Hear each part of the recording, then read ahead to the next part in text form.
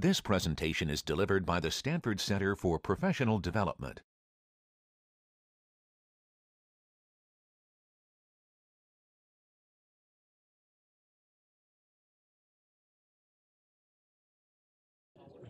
Good afternoon. For those of you who don't know me, my name is Michael Bernstein. I'm an assistant professor here in the HCI group in the computer science department. And I'm here to introduce Kate Starbird. Of the many people who have visited this seminar with Wikipedia pages, Kate may be the only one whose page starts with the fact that she was a WNBA star. Kate went and did her PhD in Colorado, working on crisis informatics, being one of a small group of people who really have pushed this to the forefront of sort of the study of how people deal with large-scale disasters, and especially as it intersects with how technology mediates that and how social media comes into play. She's now just beginning her first quarter as a professor in the Human-Centered Design and Engineering program at the University of Washington. So we're really lucky that we can get her here roughly 2 weeks after she started teaching. And after this, I'll give it away to Kate. Thanks. Thank you, Michael. He also mentioned that it is my reunion year. And I was looking for a good reason to come back in town, and there's no better reason than to come talk to you guys. So I'm going to give a talk here that covers a lot of the research that I did for my PhD, and then I'll talk a little bit about some of the future directions that I am working on. The talk is called Crowdwork, Crisis and Convergence, Unpacking Crowdsourcing in the Context of Mass Disruption Events. As Michael said, the area that I've been working on is, broadly speaking, crisis informatics. It's broadly defined as sort of examining the social and technical aspects of ICT use during crises.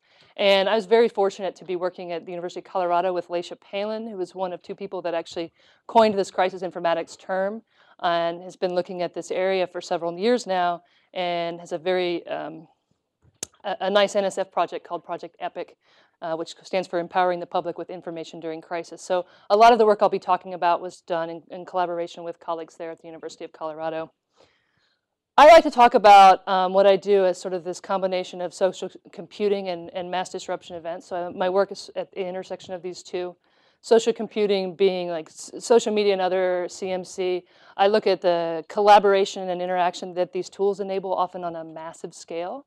And I look at that in the context of mass disruption events. And mass disruption is a term we're using to cover events that cause major disruption to the normal social routines. So events like disasters, natural and man-made, as well as maybe mass emergencies, extreme weather events, and also political protests. And so one of the interesting things we've been seeing in recent years is these mass disruption events have become mass convergence events online, where a lot of people come to participate. What's interesting is in the crisis context, this isn't actually anything new. Sociologists of disaster have long known that after a disaster event, people will converge physically onto the scene to try to offer help. Among other things, they actually come for a lot of different reasons. And they've been called spontaneous volunteers, so there's this ethic of spontaneous volunteerism that's always sort of happened in the context of mass disruption events, or as long as we've been studying it, we being sociologists of disaster. So what I've been seeing is that people are now using social media to converge. And I'm sure you all kind of have a good picture of what that means, but just to give you a few numbers, after the 2010 Haiti earthquake, Twitter was actually pretty young back then. Project EPIC collected over 3 million tweets. We from over 800,000 different Twitterers. This is in the first 2 weeks after the event. A year later, after the Japan earthquake, there were like dozens of Facebook posts per second. Twitter use was even higher. And just in a small event last year, probably very few people even noticed it was happening, but I was collecting on some US tornadoes and I was getting 800 tweets per minute. And so just even small events now are generating a ton of information. And there's a lot of opportunities for this digital convergence. Things we can do now that we couldn't do before. So with citizen reporting, we have this capability for people on the ground during an event to use their mobile phones, or maybe they're still online, to communicate and share information about what they're seeing and what's happening with the larger crowd, with maybe their peers, maybe emergency responders in a new way. So people are suddenly enabled to be sensors and reporters of what's going on. There's also possibilities for formal responders to use use these tools to communicate to people that are affected by disaster, so they can use them as a crisis communication channel. There's also a lot of challenges with this digital convergence. So just to name a few, we've got this huge volume of information, and it's hard to just wade through it, even if all of it was good. And it turns out not very much of it is interesting. So most of the volume is noise. So if we're looking for information coming from the ground that could help us get a better situational awareness of what's going on, well, we really don't care about, all these people out in the crowd who are retweeting things or saying, we support the people, we want them to feel better, but it doesn't really help us get the information from the crowd. So there's a lot of just noise that we have to wade through. There's also a problem of lost context, which is particularly tough for platforms like Twitter, where information actually loses the connection between who initially created it and what time it was created. And so if you can imagine a tweet that says you might need to evacuate, we have a voluntary evacuation at 4 p.m., and someone tweets that out at 8 p.m., well, it actually could be very bad information. The evacuation could be mandatory by then. So you've got this, this problem with the information propagation that things can get lost. And then we also have, related to that, misinformation, disinformation, people putting bad information into the system, whether on purpose or not, and that information spreading. Another problem is the unstructured nature of social media data. I do a lot of work on Twitter, but I think this is true of most platforms, is that the information isn't in a structure that we can easily collect it, aggregate it, categorize it, process it, and things like that. So there's all these sort of issues that are interesting to look at. And so I guess when I entered the space, and I have sort of an engineer background, I'm like, well, how do we solve the problem? How do we extract useful information from all of these social media platforms and make them into useful resources that people can use to help them make informed decisions during disaster events? And to give away a lot from the beginning here, what I ended up finding, that technically the problem is very hard, but that the crowd is already working in many ways to help organize this information. And they're doing that in a variety of different capacities. One is it's digital volunteers, where people in the remote crowd actually are intentionally trying to help structure information, filter information, pass information on to people who can use it. We've got emergent response organizations where digital volunteers are starting to work together, and I'll talk about this a lot today, form organizations that help to process information and move it around. Some of these groups are becoming ongoing virtual volunteer organizations. They're even becoming NGOs now, where they intend to keep responding to different crisis events and different ways to help process information during disasters. And another way that people are working is, well, if you switch perspective, you can actually see like all of the activity of the crowd in some ways helps to organize it, and then we can actually leverage some of that ambient activity, all of those retweets or the follows during an event on Twitter, or new connections being made on Facebook maybe, to help identify interesting information during events. So I'm going to talk about this as crowd work. I'm actually going to resist a term, crowdsourcing. Initially, I thought my research was crowdsourcing, and the more and more I looked into it, the more I kept seeing my research fall a little bit outside of the crowdsourcing term. So I'm going to critique the term a little bit, show you where my work doesn't quite fit. And another thing related to that, every time I say this to someone from the social sciences, they'll say, well, what do you mean by a crowd? And I think that's an interesting question always to start out when you're thinking about a crowdsourcing platform or anything. And so what I mean by a crowd is not necessarily a crowd of number. A lot of the activities I see are small groups of people, 20 people, 2 people. There are also great big groups of people. We can use the actions of hundreds of thousands of people to get information. So what I mean by crowd is not necessarily size, although it's the potential of size. So it's the potential to find people that can help.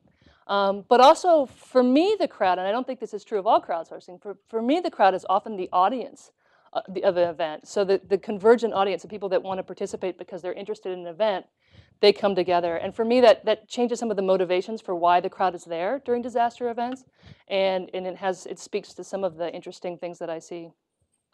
So I'm going to cover a few studies that we've done on crowd work that I was involved with at EPIC. And I will start again from from my silly little question where I was going to change the world. So how do I extract useful information from social media updates?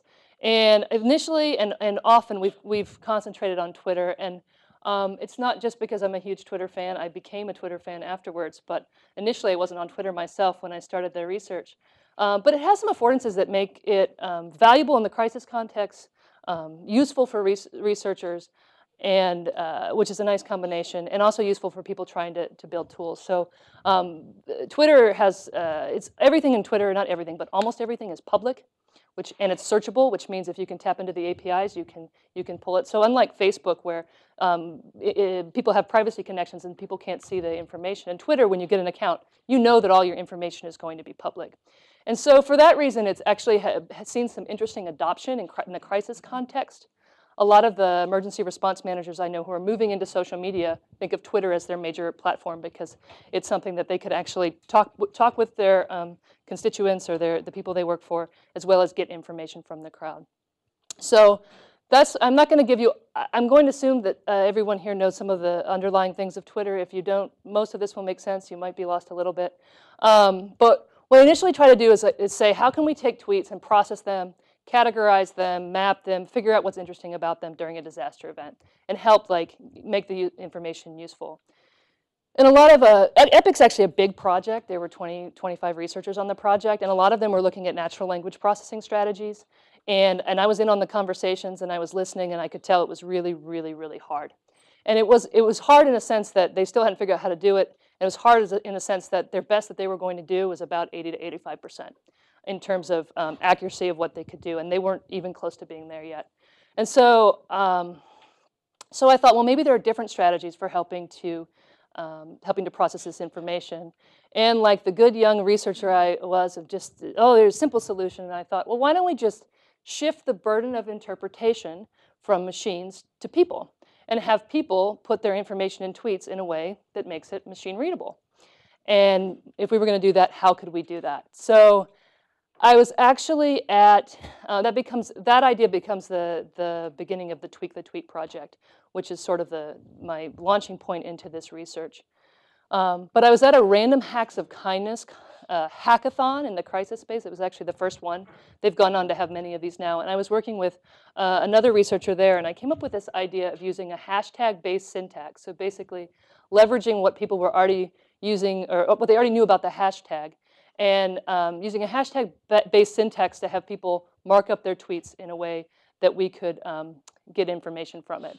And so to go over it really simply, we were asking them to put certain hashtags in certain places to basically tell a computer what they were talking about, so we could easily classify this tweet as a need. We could see what was needed. We've got a location information that we could send to a mapping tool, and contact information and other things. They could mark it up with several different ways. So basically what we tried to do was teach people to make their tweets machine readable. And our idea for doing this was we would use prescriptive tweeting, and we would send it out in the space, and somehow people would get the message that they could put their information in this way, and they would do it, and they would be able to report what was going on from the ground. Very simplistic. I'll tell you what we learned about that later. But we did end up building, I built an infrastructure, pretty lightweight to make that work, where I would do some, collect tweets, process them, get some geolocation information. I would put the process information on like a spreadsheet so people could see what was going on, and then we would eventually, we mapped them so people could see. We would map them and color them by how they were categorized and things. These crisis maps have become popular. When I built the infrastructure, I was basically just trying to show proof of concept because I was more interested in the data than the tools. But for some reason, the public likes to see their information going into maps, but we're not yet sure if responders can use those maps. So anyways, we built the infrastructure. We ended up launching Tweak the Tweet for over 30 events between 2009 and 2011. I'm not going to talk about all of them. I have learned some interesting things. I'm not sure if the project keeps going, but I keep intending to stop it, but people keep pulling me back into it to do it again. So I might have to set up the infrastructure to make it work without me. I'll put that on my list of things to do. But it was our first deployment of this, where we really, well, we learned a lesson that we kept learning over and over again. but it turns out to be pretty fascinating. So I'm going to concentrate on that here. So the Haiti earthquake was a massive earthquake. It hit Haiti on the 12th of January 2010. It caused catastrophic damage. Afterwards, there was a huge humanitarian need, and it took weeks for humanitarian response to really, not weeks, they're still trying to get a picture of what's going on there. Haiti is interesting. It has actually been noted by many as marking a turn in the realization by the humanitarian response that they had to consider social media data, and that there was this thing called digital volunteerism. So the event itself was the first time where digital volunteers, crowd activity, and social media activity came to the surface enough that humanitarian response was like, oh, this is something we might need to deal with. Hey, Kate. Yes? Why do you think that was? What changed?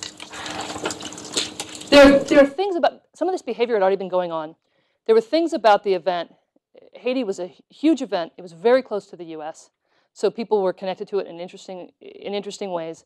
There was a lot of media attention there. People could feel it viscerally, so they were interested in it.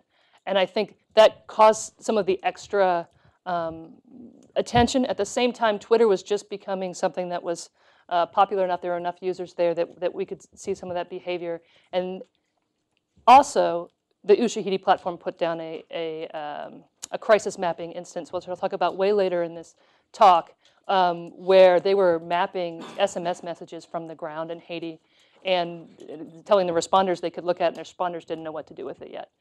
So there's an interesting, if anyone's really interested in this, there's a report called the Disaster 2.0 Relief Report, and that talks about the problems the humanitarian responders had in dealing with the data. So we had not quite fleshed out Tweak the Tweet. We had actually come up with it in this community of other technicians in crises. And with that community, it was called Crisis Commons, we decided to deploy Tweak the Tweet on January 14th. Actually, at the time, not thinking that people on the ground would be using it. We actually knew that people in Haiti weren't using Twitter. There are many users there now, but there weren't many there. But we thought maybe responders could use it to help communicate when they got there. We learned a lot of lessons about that. So I'm going to talk to you a little bit about how that deployment went. So we ended up, we deployed it. We sent thousands of prescriptive tweet messages out there. And in the end, we collected data of anyone who sent a tweak tweet. So anyone who ever sent a tweak tweet, whether it was a retweet or they sent it directly, we identified them and captured all their tweets during the event. And we went through and did an analysis, and we found that 4 people sent tweak tweets from the ground. They sent a total of 10 tweets with their needs of I need water or something else. And not surprisingly, although this won't surprise anyone, it's really hard to teach people to think and tweet like a computer, especially people that are affected at the time. But what was interesting was we found 74 people in the crowd who translated information into the syntax. And so they would take information they were finding elsewhere, like this. Carl Jean-June was on the ground, and he was tweeting constantly about what he was seeing there. And people started following him, and they would take his information and put it into the format. And so we ended up with 3,000 tweaked tweets from this translating behavior. 1,000, and then they got retweeted. We ended up with 3,000 total, but 1,000 are different tweets of people translating information. And so our use scenario changed from this idea that it would be an affected person using it to this idea that a remote volunteer could use this. It's sort of human computation, if you guys have learned about that, but it's sort of this human computation activity where people in the crowd can process information. And so we actually do some research about these remote volunteers, but it was very quickly that we realized that Tweak the Tweet wasn't the only thing they were doing. It was a tiny part of this rich digital volunteer activity of people that were trying to help out in the remote crowd. So when I say remote crowd, they weren't in Haiti. They were actually all over the world. A lot of them were in French-speaking Canada, but they were people on almost every continent. Australia, there were people in the Middle East, Europe, and the US. And they were just working to do a variety of different things. And so for us, Tweak the Tweet becomes a portal to this crowd work. And my next study that I did was the study of real focus on digital volunteers. So who were they, and how did they come together, and what were they trying to do? Jeff? That's a quick question for Switch gears. As part of that research, did you get any insight into how the tweets were then being used within the crisis response itself? So they weren't being used then. Over years and years of deploying this, I finally have the traction where I've heard back now from a couple, FEMA and some other groups, that during some of the hurricanes, they're looking into it. Now they want the data in a different format because they're not allowed to access Google tools from their government computers and things like this.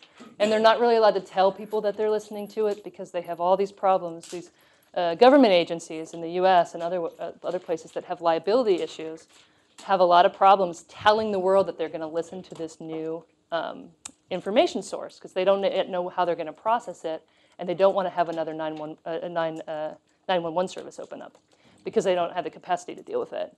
And so there's all these organizational issues. So it's just starting to get traction in that sense. And the way that it was used in Haiti was really as a signal by these digital volunteers that they knew that they were doing what they were doing. But I'll talk about that later. But it was really, it wasn't used, well, some of the information ended up in the Ushahidi platform, which ended up on a crisis map, which the humanitarian responders were like, we don't know what to do with it. So it was getting there, but only a tiny bit at that time. So we ended up doing an analysis, we call it virtual ethnography, but we're looking at all these tweets. And from the 340 Twitterers, it had almost 300,000 tweets. I didn't read all of them, but I read a lot of them. And I did interviews with 19. So we identified the 74, and we managed to contact and interview 19 tweet-the-tweet translators. And they told us about what they were doing, what they were trying to do, and how they came to do it. And so here's a quote from one of those interviews. I think that's when I went on Twitter and started tweeting. Then I discovered a whole bunch of people tweeting for Haiti. I started doing it myself and building up connections as much as I could in order to try to save some lives if possible. So for a lot of the respondents in our study, Twitter was the portal to their activities. They didn't know that they were going to volunteer. They didn't know what they were going to do. They just had this tool, and they were like, well, let me see how I can use it. And then they would go there and see other people doing it, and then they would start copying it, and they would try to do this behavior. So what was it that they were doing? In the most basic sense, from all of them, almost all of them, the first thing they do, and the thing that they do most often, is identify and amplify actionable information. And here's an example I'm going to use. So Mark Wynn was on the ground in Haiti. So there's a few people that were tweeting from Haiti. Very quickly, the crowd identified them, and they start retweeting them. What's happened here is about 2 weeks after the earthquake, this issue of human trafficking of children became really salient in the U.S. media and other places, and so people started paying attention to that. So this guy's reporting that there might be some human trafficking of children going on, and within an hour, 15 people had retweeted this, but I think eventually 16 do. So very quickly, the crowd, and this is 16 of just the people we identified who were tweeter. It's a tongue twister, but who were using Tweak the Tweet, right? So within that small group, we have 16 authors retweeting this information very quickly. And then when they told us why were they doing that, well, very simply, I wanted to pass around information I thought was relevant. And then this next one is actually a little more interesting. I quickly identified the sources of good information, the people who meant well but got tricked by hoaxers and tricksters, and the people actually in Haiti, both locals, journalists, and aid workers. So the second quote is actually really important because it shows up again and again in our research. So if we're thinking about designing to take advantage of any of these behavior, we see that they're not just trying to identify good information or information they think is good. They try to find people that they think have good information, whether they're on the ground or somewhere else, and they amplify this information. And it happens over and over again. It's sort of like the gateway to digital volunteerism is the retweeting good information. So the next thing we started seeing was, or the next thing we saw was that they were routing information to response organizations. And so in this case, we had almost 20 different instances of this, I think even more, where Twitterers would see the information, and then they would make a tweet out of it and send it by putting the account name in their tweets. They would send it to the Red Cross or to Navy News or Team Rubicon, who was an NGO that had people on the ground in Haiti. So people would find information, and first they would just amplify it, and then they started finding people to send it to where they could try to connect the information with someone who could use it. And so explaining that behavior, by searching Twitter and finding these people, we could send them details on where to go and who needed what. For instance, if we saw that they were headed to a particular area, So they actually were like, so people in the remote crowd were trying to find out which NGOs were in which places, find information from people who had needs in those places, and send it to them using Twitter. So they started to act like remote operators in this situation where there was just not a lot of way to meet a lot of these needs, and the people on the ground themselves didn't have good communication tools at the time. Another thing they did was verify information, and this is sort of something that they didn't always start out doing it. Pretty soon they realized, gosh, I shouldn't just be sending out any old information or retweeting whatever I see. Many of them learned this the hard way because people called them out on it, but they eventually started verifying information. And this quote, which talks about verifying, actually, I hope it's big enough for you guys to see, actually gives a lot of more insight into what this digital volunteerism ethic that was developing. So this volunteer said, crisis tweeting is an art, really. So you can see at this point, this is a couple months after the event. We didn't interview him right away. We took a couple months figuring it out. She says, this activity has been defined as something. She calls it crisis tweeting. It's something that she does. It has a name. Accuracy can mean the difference between life and death for the people directly affected. That's why we ask that people not retweet information they haven't confirmed. So this is not only saying that she's learned this lesson, like that she's not going to do it, but she's actively shaping the behavior of others. So these digital volunteers start going out and trying to get other people to do the right thing, shape their behavior so they're not putting bad information in the system. They're not over-amplifying bad information. Sometimes during Haiti, people would tweet info or urgent needs, and it was several days old. People want to help, but don't appreciate that they may cause harm. And so they're reflecting on these lessons and recounting a lesson learned. And you can see like a structure for their work emerging through these interactions with themselves and also the constraints of the technology. So we've got this problem that information gets out of date. So people were retweeting something that someone needed to be saved, but actually it was 4 days old. And this might cause problems with responders going to the wrong places. So the constraints of the technology are actually wrapped up into the structure of their work and the rules that they're developing for how they do their work and what they do. And I relate this in some of my work to structuration theory by Giddens and Orlikowski that talks about how this relationship between technology, structure, and action.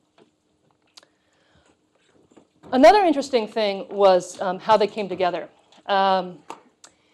This is another quote from the interviews. In the beginning, I worked alone. I started recognizing people who seemed to have good info, and we would support each other, retweet each other, and help find info for each other.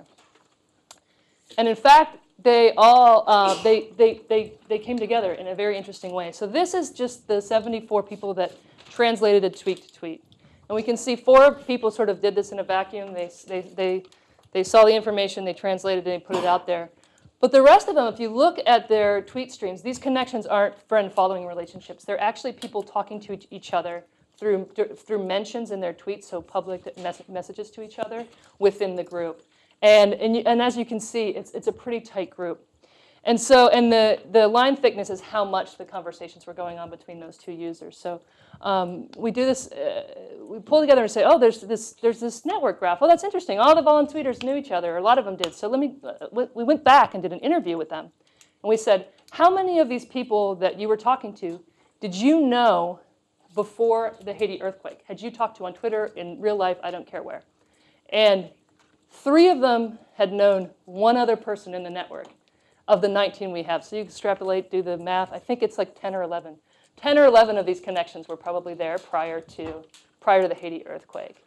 So what we see is this sort of emergent organization where people come together in the aftermath of these events and form an organization. And actually we see some evidence of that in disasters prior to social media and anything else. Emergent organizations have often come together where people start coordinating activity after disaster events. So this maps on to what we know about disasters, as well as interesting things about social media. There's also this, you have a question? I was curious if you, maybe you can wait to the end to answer this, but if you have any idea how people got hooked into that network? How they got hooked in? As far as I can tell, they saw other people doing it, and then they would identify people that were sending the information, and then they would say, "Hey, I have information for you." Okay, and then it was all sort of through their activities. So when I imagine it, and I guess this is the slide where I talk about it. It's like, so due to the public nature of tweets and the fact that you can have like non-reciprocal relationships, you can actually connect to people during events. You can send messages to people that you're not connected to. So you can send messages to whomever you want. So there's, and all the activities visible so you can see each other. At the same time, we see all that identification activity, the retweets, the address tweets, the way people mark up the tweets. So a lot of that information, the activity to process the stuff and to move it around actually becomes some of these connections. You can see how the tweet was a marker for people to be using, to be doing the verifying activity and some other things. A lot of the interviewees said, we used tweet the tweet to mark it, to show people we were digital volunteers or to show them we were doing the right thing. But then they could see how other people were doing that and they could start connecting to them. So their digital volunteer activity actually becomes part of how this structure emerges and what it looks like, which we think is kind of fascinating. I might have time to talk about it at the end, we'll see. And so at the end of this study, I was studying the volunteers. A group of these volunteers, a small group of them, actually it was maybe 10 or 15, moved off and formed their own organization. They actually became an NGO, formal 5013 nonprofit in March of 2010, so just a couple months after the earthquake, with the intention to keep responding to Haiti and then to respond to other events as digital volunteers. And they named themselves Humanity Road. And Humanity Road has become the focus of some of my more recent work. I went off to my computer. And I was a participant, observer of Humanity Road for 17 months, where I would be with them trying to help them respond to different events. So I'm going to tell you a little bit about Humanity Road and how they work and what they did. But they basically were a group of volunteers that branched off. They brought in some new people. They lost people over time. And now they are a virtual response organization that goes from event to event to event, trying to help process information in different ways. And they have this expanding organization, which also fits the model of what we've seen in disaster response before. So we've seen organizations that are expanding. I think I would map Humanity Road to something like a digital Red Cross, if that makes sense. It's sort of a Red Cross-like organization. They expand during events, take on more people, and then after events, they sort of contract. Virtual organization, as I said, they actually have a global workforce, so they have people from all over the globe working, which is interesting because they can cover events that happen all the time because they have people in all sorts of time zones, and they can pass off work from one to another as they go. Volunteers are members of the organization. This is a little different than that sort of immersion organization. These people for Humanity Road, they go through trainings, they sign up, they get on a web page, they're formally members of the organization. Although they do take in spontaneous volunteers during events and try to train them very quickly and incorporate into their organization. They have like 8 to 10 core members of people that go from event to event to event. Then they've got maybe 15 peripheral members who join every once in a while. And then during events, they can usually get new people from the affected area, but they usually only stay a couple days. Their mission statement gives you a good picture of kind of what they do and what they think they are, who they think they are. Humanity's Road mission is to educate the public before, during, and after disasters on how to survive, sustain, and reunite with loved ones.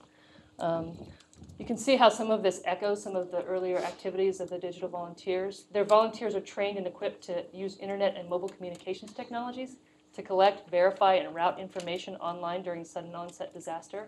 So they did a very good job of identifying what it was that they were doing as volunteers and trying to sort of codify that and make that into an organizational practice. Using the internet, they provide public safety information as well as directing the public to governmental and aid agencies that are providing assistance for the disaster. So they're trying to connect themselves to emergency response, and that's actually something they've been working on. They work through a lot of different platforms that are they use a lot of different tools. They will try anything. They are a researcher's dream because they will incorporate your technology until they realize that it's holding them back. And they do have a lot of researchers working with them, not just me, because they're doing interesting work and they're an interesting design case. They mostly work through Skype, which is like their virtual offices. So they go to work by just logging onto Skype, seeing what people are doing. Skype is actually where they coordinate, where they train, teach, where they organize, socialize. Like almost everything happens there. It actually gets quite confusing. I have shown some incidents where they've been trying to better organized using different tools because Skype kind of becomes a mess. They use Twitter for a lot of different reasons. They monitor information. It's used for outgoing messages, to tell people what to do. They talk to people that are affected using Twitter. They use it for recruiting. And they also use Google Documents for coordinating, scheduling, things like that. You can see where this sort of echoes their mission statement. What they are is just, they're a virtual organization. One of the things they do that it's interesting is they send out tweetables, which are like these little packaged tweets that they have a spreadsheet somewhere. So if you're in Humanity Road and you want to do some outgoing messaging during an event, you pick up a tweetable and you send it out. And in this way, they can actually control what their volunteers are messaging, so they don't message the wrong things. So basically, they try to tell people when an event's going on, okay, the water's rising, get out of, these very basic disaster response stuff. And it's very similar to what the Red Cross puts out in some of their, well, the Red Cross is tweeting this stuff too now, actually. Their most used tweetable is not surprising to me, but this one shows up all the time if you do an analysis on their tweets. Verify twice, tweet once, rumors put lives at risk. You can see this, I position them as sort of being, they see themselves as social media educators. Like they're out there to now tell people how to tweet correctly during during disaster events, which is interesting in its own respect because people can resist that messaging as well. And one of the most interesting things they do is they create these resources where during events when events are happening, they take information from all over the place. They take all the damage reports, all the reports of where the airports are, where the shelters are, who are the people responding to this event, and they put it in a common resource that anyone can access. And so they're basically synthesizing information in a way that that kind of other activity didn't do, where the information's kind of out there, nobody can really figure out how to use it. They're trying to become a resource for people that are affected and government aid. And they're doing a better job over time of establishing these. But event after event after event, they put these out, and for many of them, nobody really looks at them. But they're starting to figure out ways to get to match this activity to the needs of responders. They have some interesting questions that are fascinating for me as I've been researching them. They're constantly trying to figure out what kind of work they can do and what kind of work they should do. So they've got all these issues of capacity. So the Red Cross, you've got a large Red Cross and you've got these local places, and something happens and the local chapter expands and responds. And then something happens somewhere else and that local chapter expands and responds. Humanity Road could literally go to 7 events a day, depending on where they draw the line of what events they have. So they say they want to be a global virtual response group, so they could be working all the time. But they have a limited amount of capacity. They have a limited amount to respond to different events. And so they're constantly negotiating whether this event is big enough, whether we have the right capacity, whether, like for the Libya violence that was happening before the revolution or before the change there, I don't exactly know how to characterize some of those things. They were thinking, well, should we respond? Should we try to help in some way there, or could we do damage and things like that? So they're constantly negotiating this, and it's fascinating to watch. Here's an example: the Bangkok flooding is still bad, but with language barriers, we haven't had much success in that area of the world. So here we have this virtual response team. All of a sudden, they want to be more official and move from event. They want to tap into formal response. And yet they're having to work out a lot of organizational issues of where they belong, what their role is. And we've been trying to figure out what is their role for a group like this. And they're not the only ones. There's other groups trying to do this. One straight question. What are the obvious uses of information technology in these situations? Is family reunification? Yes. And is that something they want to get into, or they want to let the rest do that? They absolutely do. It's one of the first things they were doing before they actually, two people that were catalysts for starting the group had done family reunification using technology before social media. After, well, social media was there, but they were using bulletin board technologies, and they were helping connect people after the Hurricane Katrina. They had somehow worked with Red Cross to get a van to drive around with a bunch of equipment so people could get online and figure out family reunification. So they've always seen that as part of their goal. And they try to figure out where people are missing. Only thing is, we've got the Google Person Finder. We've got there's a lot of other technologies out there too that are doing things like that. And so it's interesting to see where the needs are, because that might not be the biggest need anymore, because we've got other technologies filling that gap. We actually have been seeing them sort of as the stewards of the commons. I don't know if we've if anyone's heard of Ostrom's work on governing the commons, but there's this idea that the commons can't be governed; it'll always just sort of destroy itself. And then Ostrom came back and said, "There's ways to govern the commons, but you have to do it from within the commons. You can't be like some group and say, okay, you've got this space, you've all been functioning, and we're going to put our rules in there." And that's usually unsuccessful. But Humanity Road is sort of the example of people that have risen up in this space, and they're trying to enact order within the space to sort of make it usable. And they have this big question again of how to connect their efforts with formal response. And they're working, they're now working with the U.S. Navy. They're working with UNOCHA and different places to try to. They're doing exercises together to try to match their capacities. They have all this capacity, and they could actually have more capacity if people knew that they were connected to, if their efforts were actually going to help. And they have these questions of how to match these crowd capacities to formal response. So way switching the equation now. So I'm going to move away from this very studying a few people doing very specific kinds of work to step back and look at things from sort of the 10,000 foot level. And so these are not in order, but in the middle of my Humanity Road study, I also did this study on the Egypt revolution, and we rewrote a paper how the revolution will be retweeted. And I'm sure many of you remember these events, but it's very interesting. In 2010, Malcolm Gladwell pens that New Yorker essay, and he says, "The revolution will not be tweeted." And then we talked about this during lunch, but I'm pretty sure it was. Social media, sorry. We can't say exactly how much, but social media was definitely used, and I'll show you some statistics to show you that people on the ground were using it. But social media, including Twitter and Facebook, were used during the Arab Spring revolutions in 2011 in Tunisia, Egypt, and then in other countries as well. And for these mass disruption events, we began to see the similar mass convergence. There's very similar mass convergence from crises. We were witnessing global participation, and we theorized that some global crowd work was also going on, and we wanted to know what kinds of crowd work. Well, we theorized the crowd was working in some ways, and we went and looked to see if they were, and we found some things we didn't expect, but we found some things we did. So what we did, our methods on this, for these big sets of social media data, if you want to do sort of the qualitative, quantitative analysis we're doing, but we do get into the data. Sampling and figuring out how you're going to cut the data and what you're going to look at is often one of the most interesting questions. But for this data, we had over 2 million tweets, over 300,000 Twitterers, and we decided to focus on information diffusion as a measure of crowd work, so people spreading retweets and spreading information in different ways. And that was informed by our previous work on the fact that people identify and amplify information when they're acting as digital volunteers. And so what we did was we identified the most retweeted Twitterers. So we're not looking at the crowd, we're looking at who the crowd recommends the most. And we went and determined a location for a sample of these, and we did it qualitatively, where we went through all their tweets and with an Arab speaker and English speakers, and figured out whether people were on the ground in Cairo during the events or not.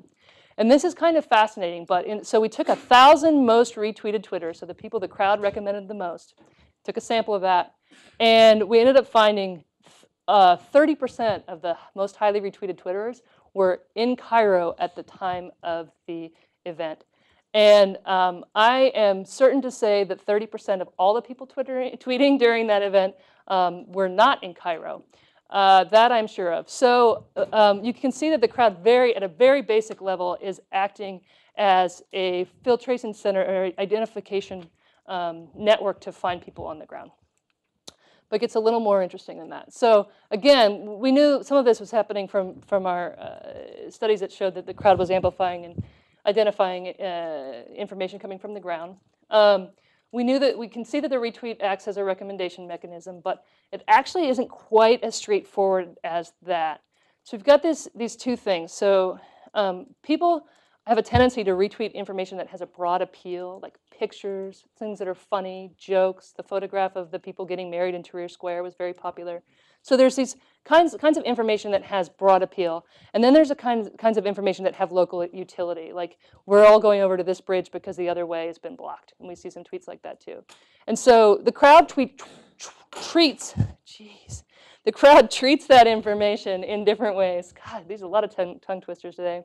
The crowd treats that information in different ways. And one of the interesting things is that Quack et al. Identified that there's a gap between the number of followers and the number of times a account is retweeted. So if you just simply take who's retweeted the most, you get 30%. You get some idea, and you can get closer, but it's not the whole equation. So I theorized, and I did this using some tools I had. It was pretty simple, very quickly. It took me 3 seconds. That the times retweeted over the initial number of followers is a pretty good filter. It gets much better than 30%. And I'll explain that a little bit here. So we found three things that were interesting. There's actually a few more we didn't test. But OK, so if a person is retweeted a lot, they're more likely to be on the ground. But if a person has a whole bunch of followers and they're retweeted a lot, it really doesn't tell us much about anything. But if a person has very few followers during an event, and all of a sudden this event happens and they're retweeted a lot, they're a lot more likely to be on the ground. OK, that's pretty straightforward. Well, the next part was interesting, too, and this comes from our empirical studies. So if you're retweeted once, a whole bunch, so excuse me, if you're retweeted for one tweet, a whole bunch. So I wrote something that was so funny, and 1,000 people retweeted me during this event. It doesn't mean I'm more likely on the ground. But if you're retweeted for a lot of different things, a lot of different kinds of things, over the time of the event, then you must be an interesting source. So maybe you're not retweeted a lot. Maybe only 15 people are retweeting you, but you're retweeted for a whole bunch of different things. You're more likely to be on the ground. So we started seeing, like, translating some of our empirical work to some of these measures that aren't necessarily in a tweet profile. Like, you actually have to go calculate some of these things. And we're able to come up with a pretty good way to filter for people on the ground. We did some machine learning studies on that with the Occupy protests, which didn't do as well as we hoped, but showed some promise as well. And so stepping back a little bit, so different kinds of studies, I'm going to kind of try to talk about crowd work that we've seen in a broader sense, and talk about my efforts to sort of characterize this, and again, some resistance to the crowdsourcing term. And I have to admit, I kept going. I went to crowdsourcing workshops and things, and I had all this research I'm doing. And I'm seeing the crowd do all this interesting stuff, and I was at the workshop, and like, these people aren't talking about what I'm talking about. So I tried to figure out, so where do I fit within crowdsourcing, or where does this kind of work fit within crowdsourcing, and what is this? How can we expand our ideas of what the crowd is capable of? So I want to start out a little bit and unpack crowdsourcing. And this is a little bit of just, it's just something I've been interested in doing for a while, and I think I finally found one of the problems that I was having. But so Jeff Howe coins crowdsourcing in 2006, and he's a journalist. We decided earlier we don't know why that term caught on better than other terms, except it was snazzier. He writes a book in 2003. On his website, he then posts 2 different definitions for crowdsourcing. And in one of them, he calls crowdsourcing, well, he uses different terms. In one, he's talking about crowdsourcing is the act of taking a job traditionally performed by a designated agent and outsourcing it to an undefined, generally large group of people. So in that definition is outsourcing. In his soundbite version, he's saying the application of open source principles to fields outside of software. So it's open source. So, okay, source is in both of those, but the source is very different. Source and open source has to do with open code. The source stands for code.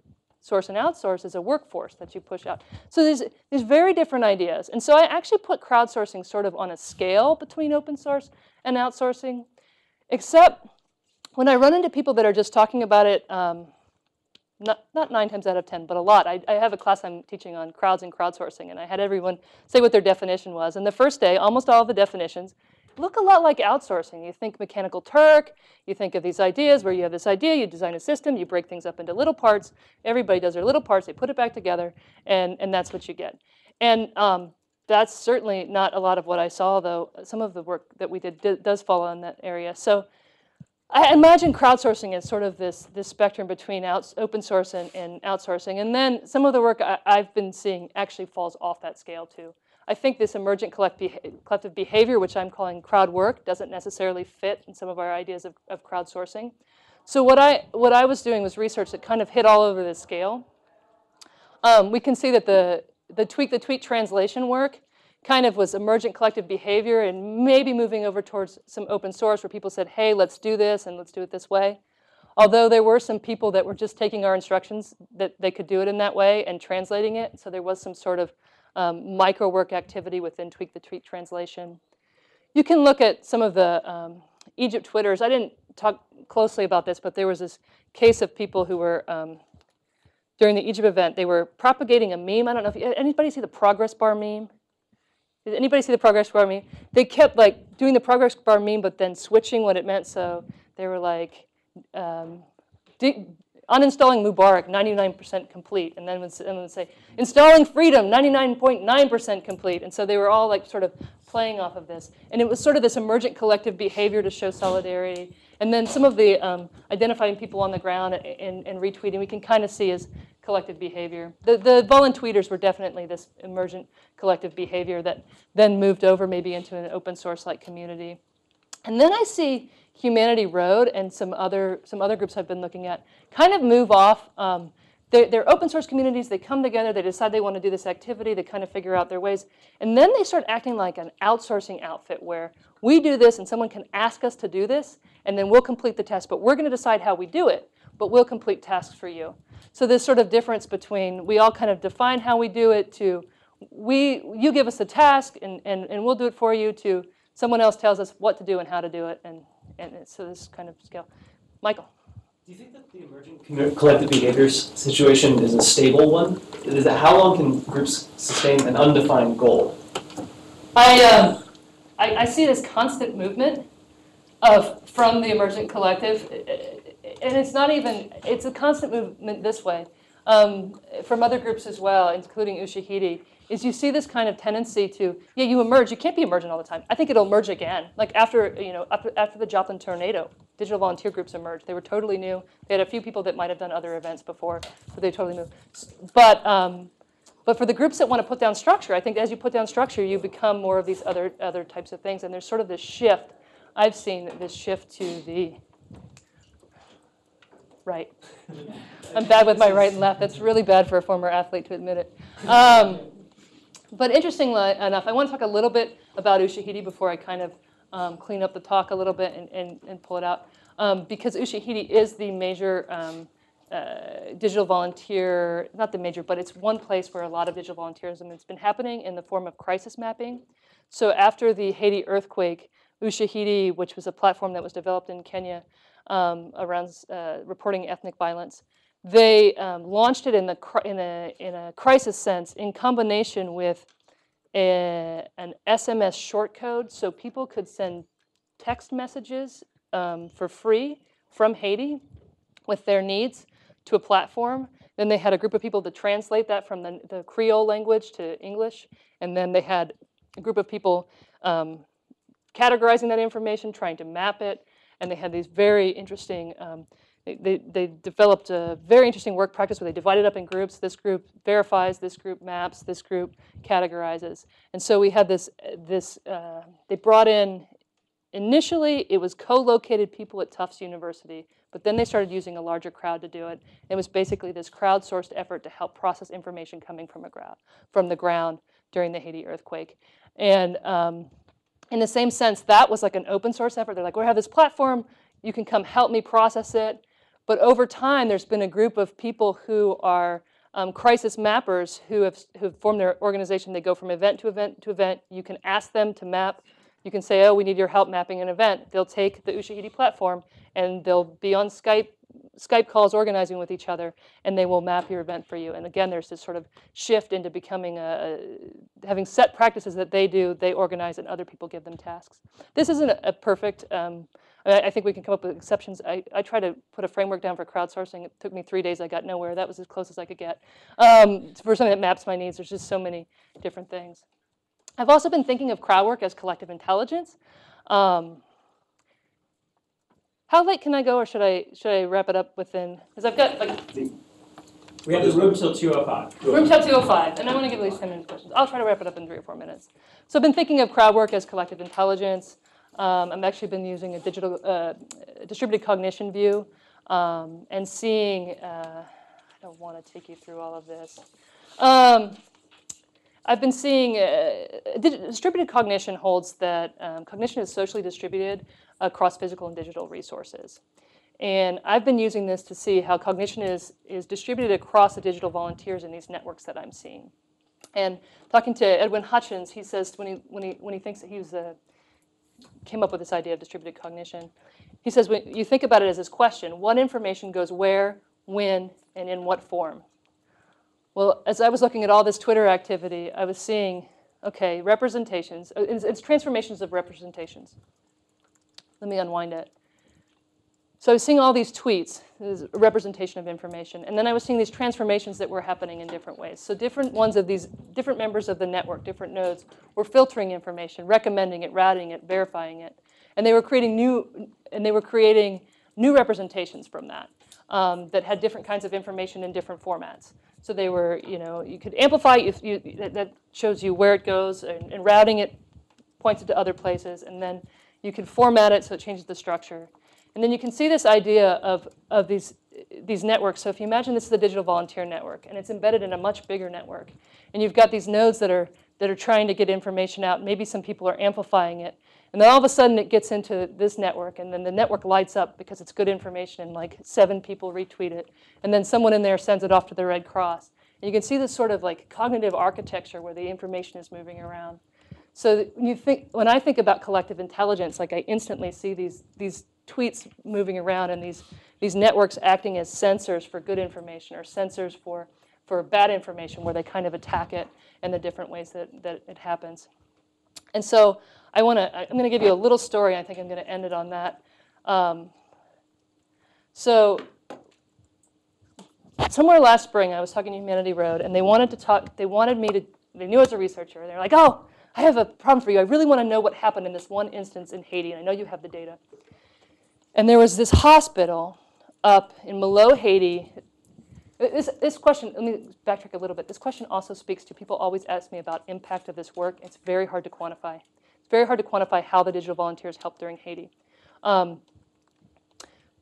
there was this hospital up in the northern part of Haiti. So the earthquake was down in the south, and the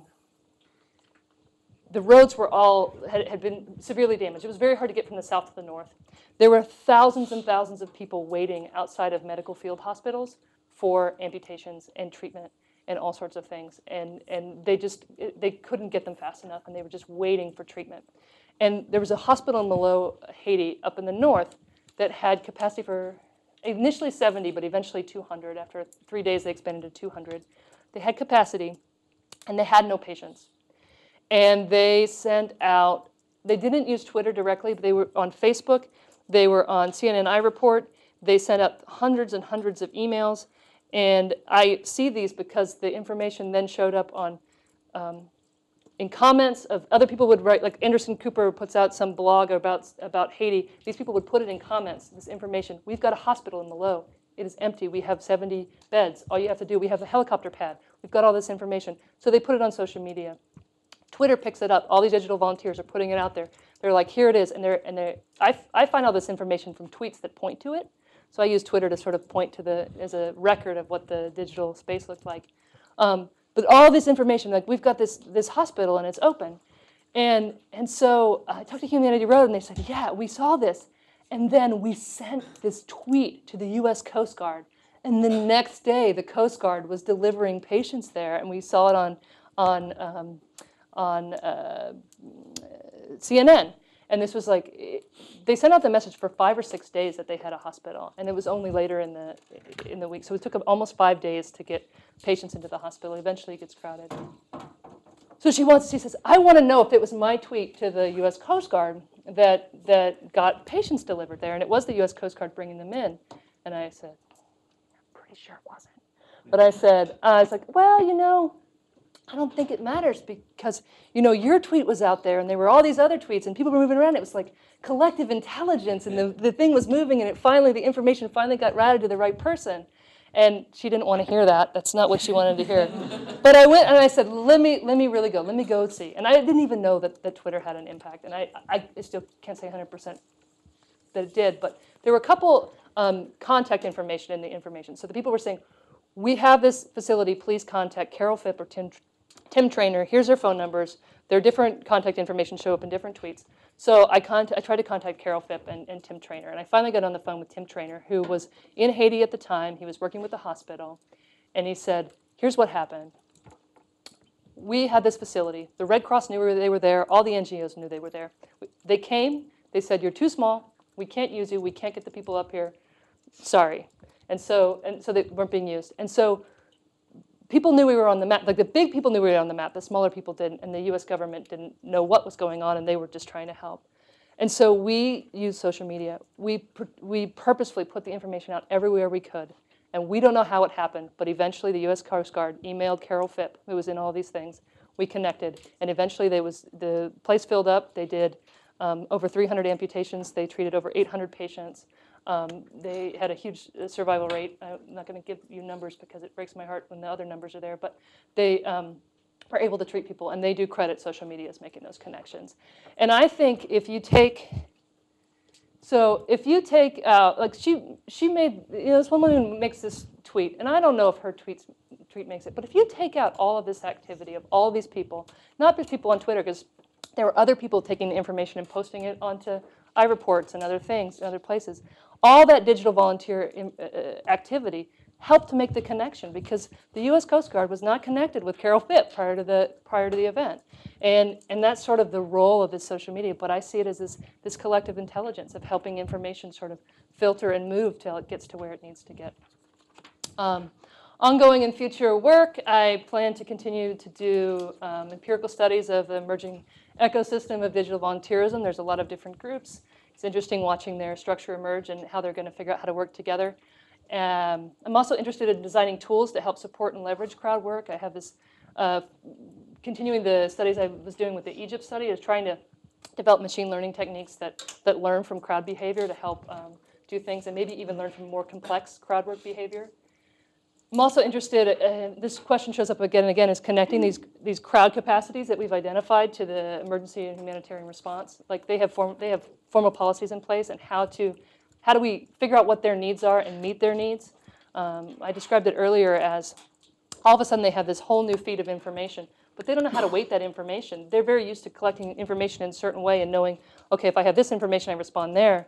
But when it comes through social media, there could be all these other elements that they don't know, including access, including misinformation, and all those other things. So they're trying to figure out how they weight that information. And finally, I'm interested in identifying other features and capacities of mass participation and looking at applying these to other problems. And that's it. Oh, yes, acknowledgments. I want to thank my colleagues at University of Colorado, especially Professor Leisha Palin. A lot of this work she's a co-author on, and the U.S. National Science Foundation. Thank you.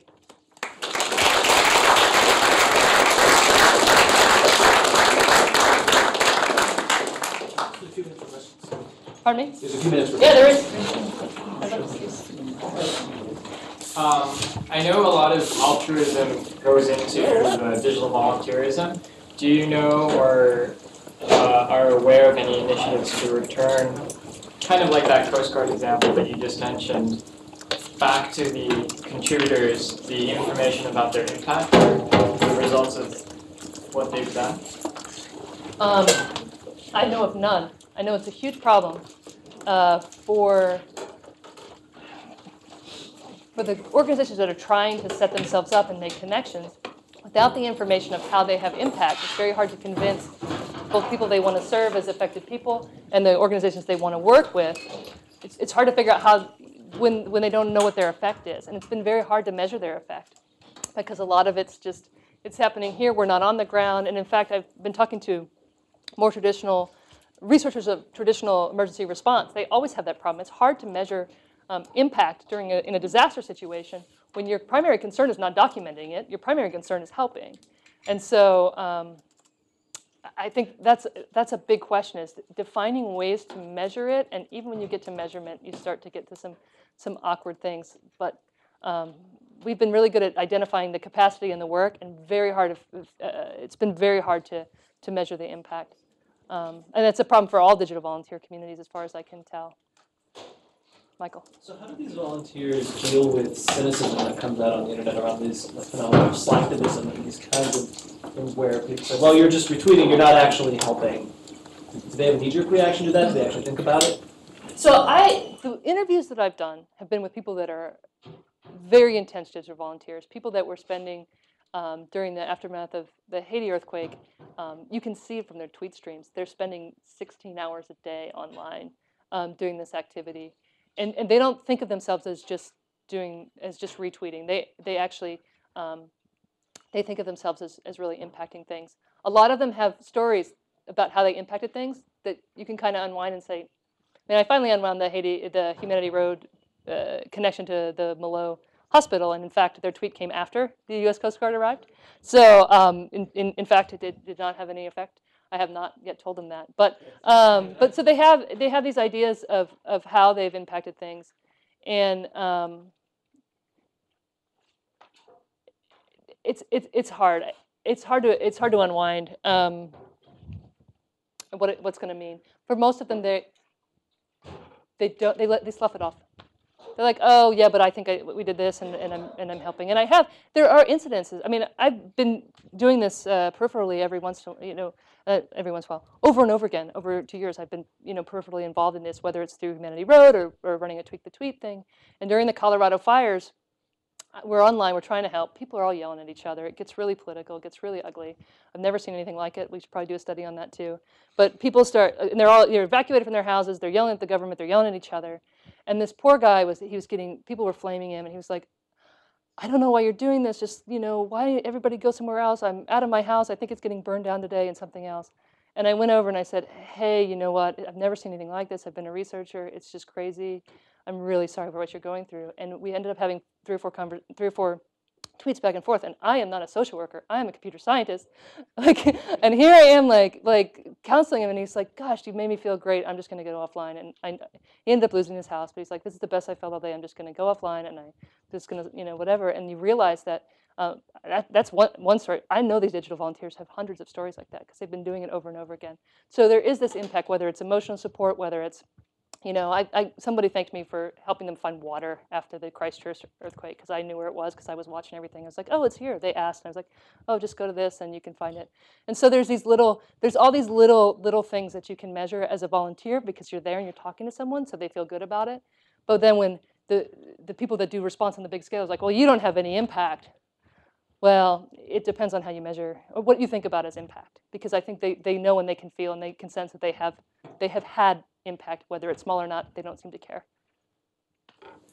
It seems to me like the impact a lot of these people have can be compared to like the impact of a single person voting in an election. It's just like, yeah, that's interesting. You can think about it as I don't know, from game theory perspectives, but yeah, you can choose not to, but if you choose to and you think other people are doing it too, then you know that you have a big impact on a large scale. You don't have to know exactly what your impact is. Started touching on this at the end a little bit, but I'm really interested in instances where the communications jump systems. So you went from, say, a tweet to an actual phone call, or somebody called 911 from that. Do you have any sense of how, where, when, why that happens? It's so hard to unwind. So I contacted Tim Traynor. I've been able to get Carol Phipp to answer some emails, but she's never really. She seems emotionally unable to go back to revisit it, and I don't want to. She canceled the phone call we had. But it's hard after the fact to identify, especially this one was 2 years ago now, so it's really hard to go unwind. It's hard for a researcher to jump. I mean, I can see, okay, this information in almost the same format was on this comment. So I can see that this tweet was probably made from the information of that comment, or they have a common source. So you can sort of trace these common sources, but when it shifts to a phone call or a private message, I lose the trail. So as a researcher, it's hard to do it unless you find the people that made those connections. So that's actually, it's almost a research question. It's hard to follow those connections after a certain point, but it's fascinating to watch them jump across platforms. Sort of a straight question, I'm just curious. China has sort of its own social media and its own traditions of collective action. Yeah. Do you have any sense of whether this is paralleled in their experience? Yeah, so there's a couple good studies of the use of Sino Weibo is their microblogging service in China. There's a couple good papers from Q et al. About Sino Weibo and then also some forums in China. And they're seeing the same sort of digital volunteer, he didn't call it that, but communities come together and try to help in different ways, including matching needs with offers of help, which is a common thing, sharing information, passing it around. So they have seen some of those. They're very empirical studies, and they've showed some impact. Very fascinating. China just put out, this is an interesting one from my research, China just put out new rules for volunteerism where they want to measure it, and they want people to have points according to which groups they volunteer for how long. And it's like, they're totally changing the incentive structure. And that's not digital volunteerism, that's volunteerism in general. And with no idea that when you start putting those kinds of points to the kind of activity I've been seeing, people will walk away. They're doing this to feel good about themselves. To have a public measure of what they were doing, I think would actually cause them to not want to be a part of it, as it's a very different incentive for why they do the work. It has to do with showing people in their social network that they're doing it. They like the fact that it's public. That's why a lot of the tweet volunteerism is interesting, because you get social capital of multiple kinds from doing that activity because it's visible. But at the same time, they wouldn't want to be doing it they wouldn't want that kind of, if they were doing it for money or some kind of points, then that would diminish their, I don't know, the motivations on this are fascinating. And I think they're different in this domain than others, but there's definitely overlap. Seems like when you start incentivizing like that too, it can also become another tool of manipulation. Another tool for? Manipulation. Yeah. Yeah, no, when you get to incentives, it's just, when you think about the crowdsourcing and incentives, and each little adjustment really does change why people, and even just how the activity works, who can see it, and it changes why people participate, even across the different groups, Humanity Road and the digital, the volunteers. There are different incentives for participating. One has to do with making new connections to people, and one has to do with sitting in those Skype chats and having long relationships with the people that you're working with, excuse me. Anyways, that's it. Thank you. Thank you.